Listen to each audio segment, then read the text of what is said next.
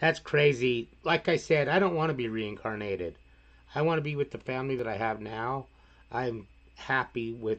They're the ones I belong with, in my opinion. Hello, everybody, and welcome to Gene's Reviews. Reviews from a regular dude, where I do trailer reactions, I react to YouTube videos, I review YouTube channels. Occasionally, I'll review a movie, but really, I just do whatever the hell I want.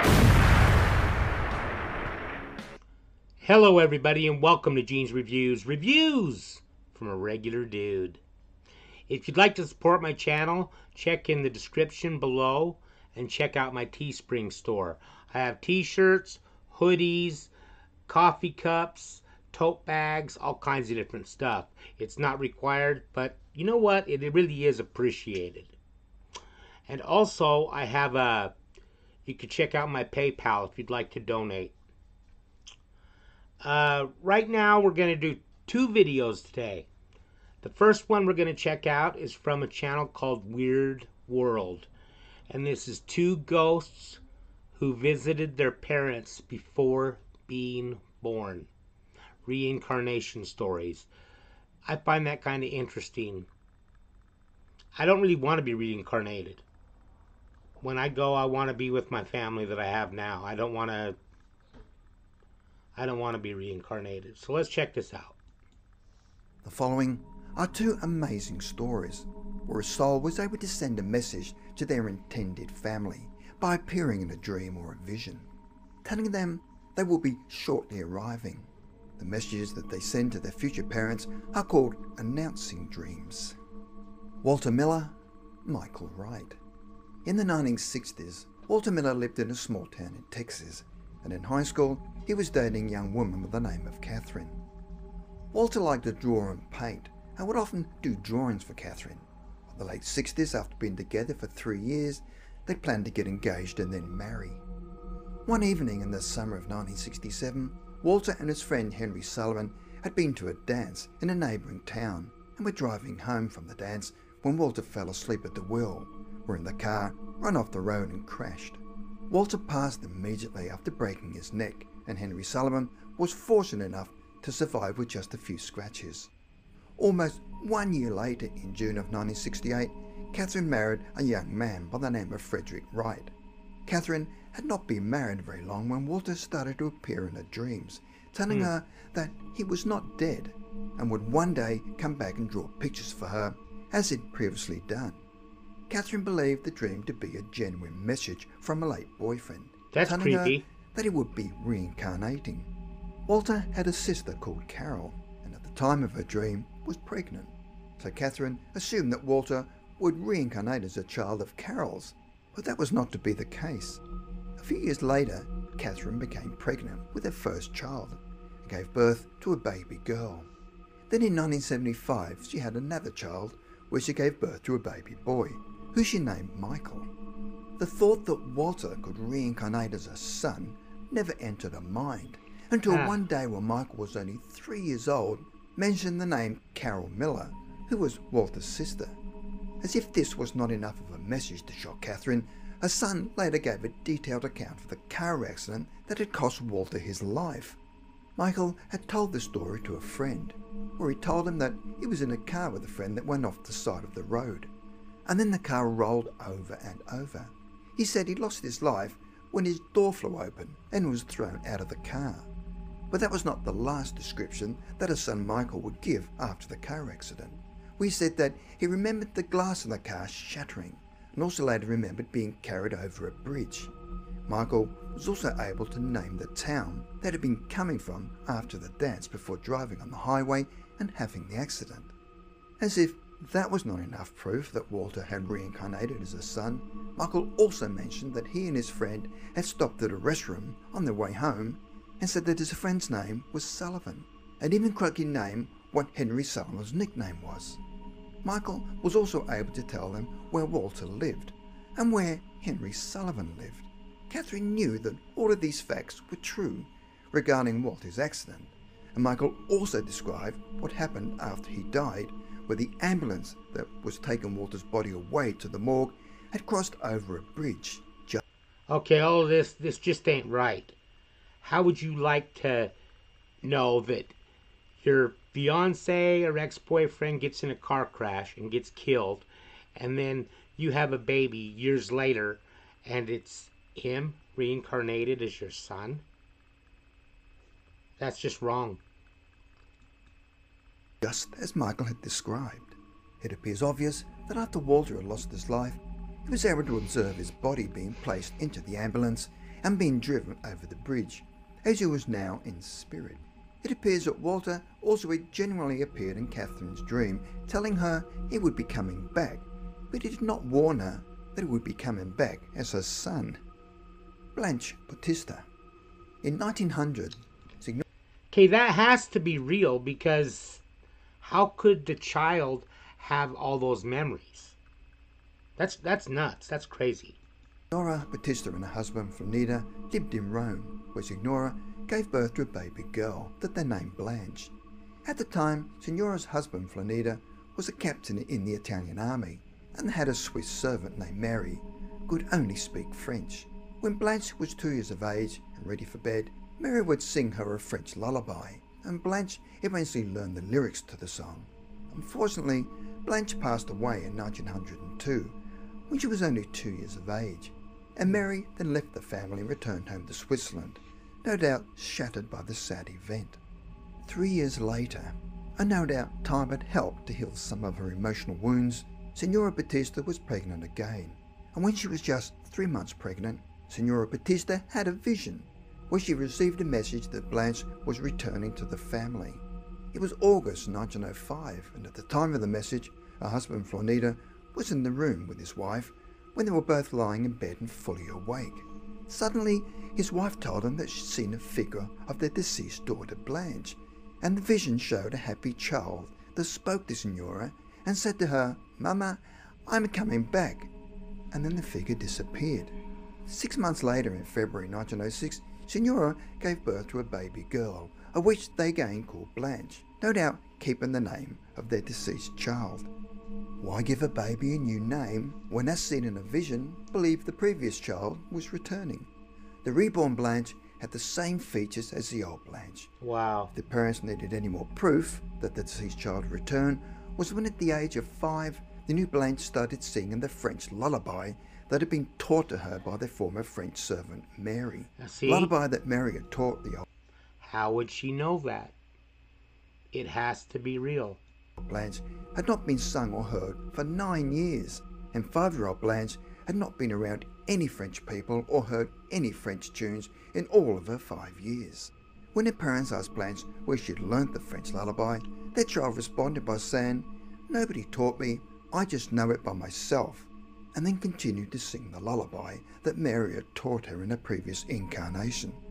The case of Blanche Bautista appears to show that people can reincarnate with the same family, and the absolute proof is when Blanche was able to sing a French lullaby that she had not been taught in a short 5 years, as the reborn Blanche and a physical resemblance was further proof that the child had transferred from one incarnation to another. That's crazy. Like I said, I don't want to be reincarnated. I want to be with the family that I have now. I'm happy with, they're the ones I belong with, in my opinion. Let's go on to the next video. Okay, this one's from Bad to the Bone Paranormal, and it's Panic Attack at Post-Town Elementary School. So, I've never heard of this channel. Let's check it out.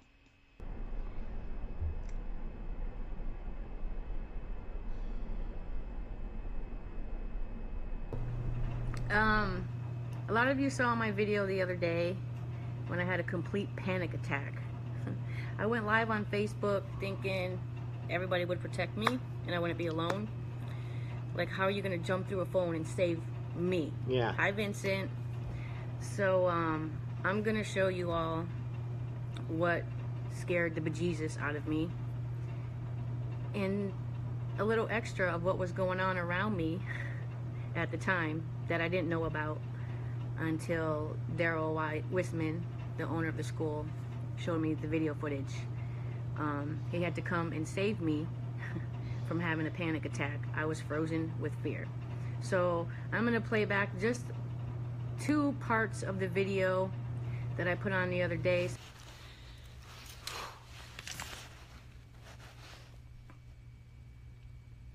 I'm fucking shaking. Whew. Pull it together, pull it together. Okay, is she there investigating or does she work there? Because if she's there investigating, she needs to find a different line of work if she gets that worked up and that scared about it, in my opinion. If it's her job, then I understand she's got to be there. I've never been so scared in my life.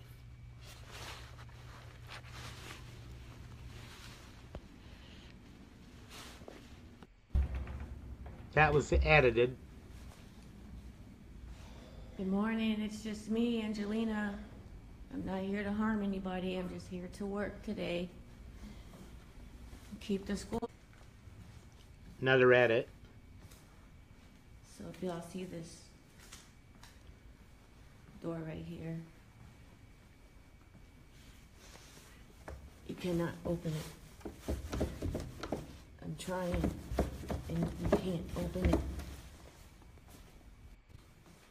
So I walked through this door, and as I walked in, we got right here, this door literally opened, and you can only open it from the inside. Why, I See how wonder. hard that was?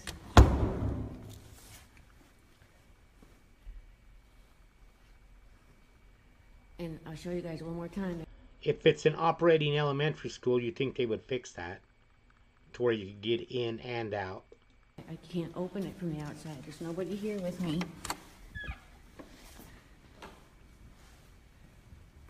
It's pretty dark. It's not. You can't open it. I hope nobody makes fun of me because this is no fucking bullshit, man. Mom, I think that's you trying to call me. Just give me a second. I gotta get it together.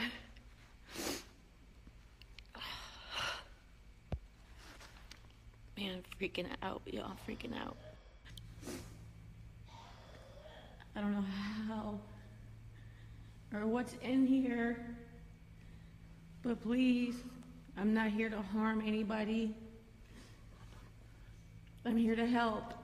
They always say that. How, if they were there to harm, how can they harm a spirit? And make the school better and keep all the bad out. You say, I'm here with respect or something like that instead. Y'all, I don't even know what to say right now. Oh, shit.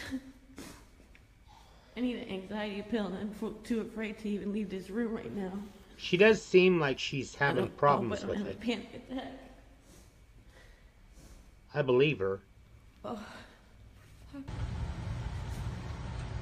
10:22 a.m. January 3rd. It's actually 9:22. I haven't set the clock back on my security. I wish they turned the camera.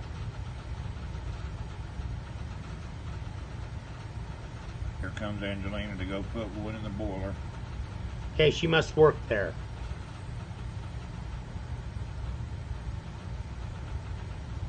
She opens the door and closes it. Comes back open. She closes it again. Okay. And 109 opens. Like, Oh my God. suction. Kind of freaks her out a little bit. A lot. A lot, yeah. And very slowly you walk out to the boiler thinking, what the hell just happened? Looking through the windows of the school. She goes over and she'll stand beside the boiler for about 3 minutes, I believe. I'm still scared. And if she comes back to the building, what's that called that you do? Yeah. The sign of the cross.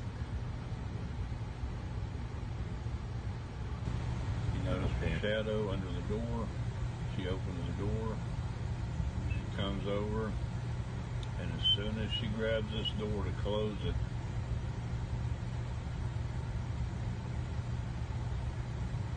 you can see something.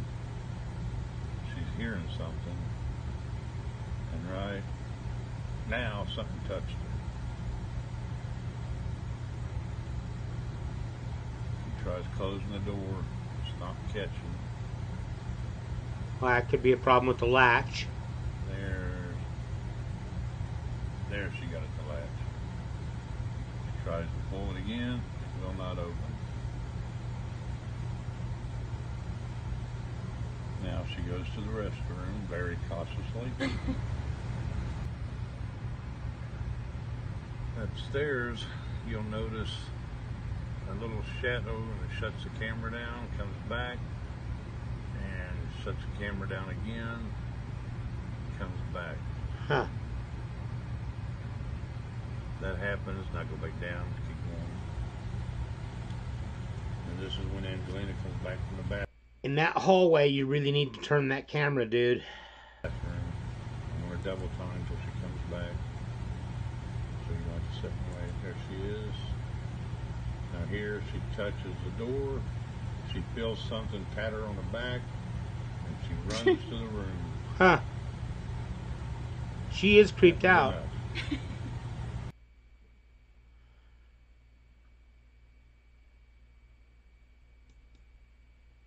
See what that says. I was a non-believer in the paranormal, and since my first visit, I have been a believer in spirits, ghosts, and afterlife.